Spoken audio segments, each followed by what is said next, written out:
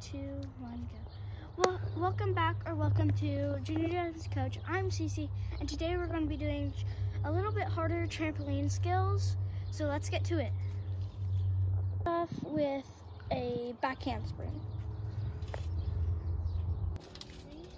2, 1, go.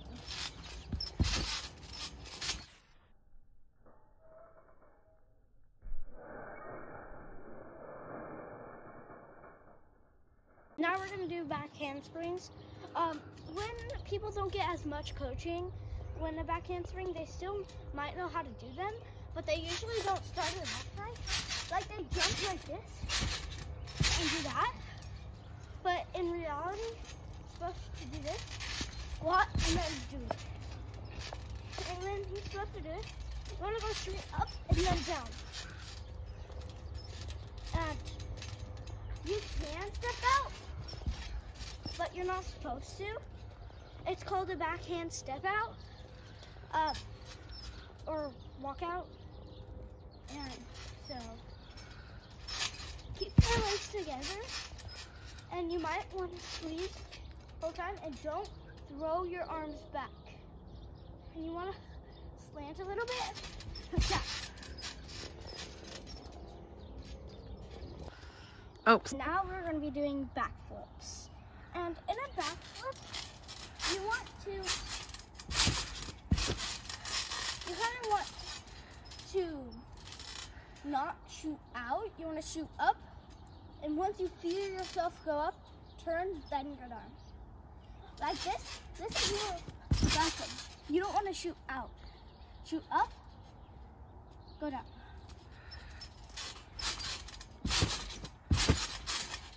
And in a backflip, say I start in the middle, I shouldn't end up all the way over here, unless I accidentally fling at the end.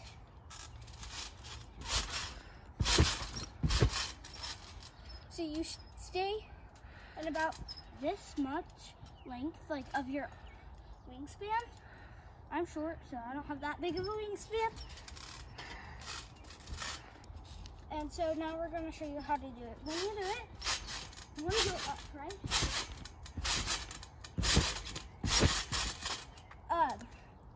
You can double at them, but it's better to stay in one place like this. Like stay steady and in the end. And when you do it, a lot of times, you don't have to tuck, but it looks better if you tuck, or you don't tuck at all. So, when you do it, you need to tuck or don't tuck. But don't tucking makes you go farther, doesn't look as good. So you need a lot of practice if you're not going to tuck. Now we're going to review the basics, and such as round-offs, bounders. I don't have enough room for front handsprings. My hair is trampoline-y, and so we're going to be reviewing that. And so we're going to do the basics now. Starting off with a round-off. With this size of trampoline, you can't really like run. There's in a round-off. You have to run, hurdle, and do it. But there's not as much space on my trampoline. So we're just gonna do no hurdle, jump with 2 feet, like down. You don't, if you stay on the edge of your trampoline, you don't turn it in out as far as you think. Okay.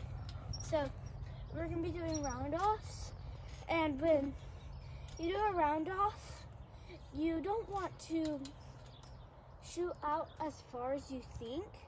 So you want to go about this far.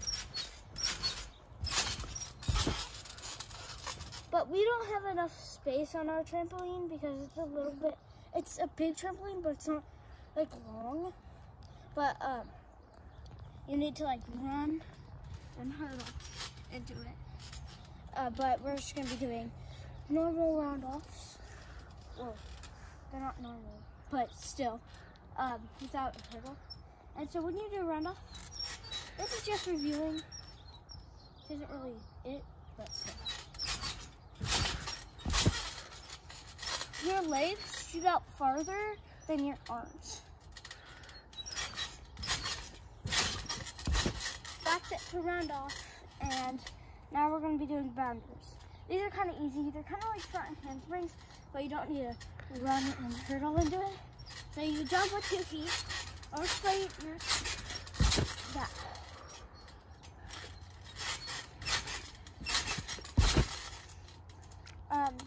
So you kind of jump up to the up. And now,